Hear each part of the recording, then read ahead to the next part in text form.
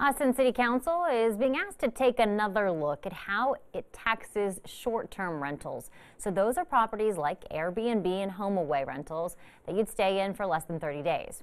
The city thinks many of those rentals aren't actually permitted.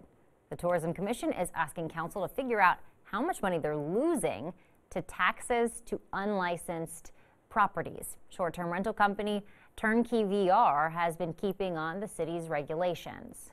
It is very hard to go owner to owner and say, hey, prove to us that you paid everything that you were supposed to pay. And so I can understand why they want a more strict means of enforcing that, but it really is an enforcement issue, not necessarily an issue the way that the law is written.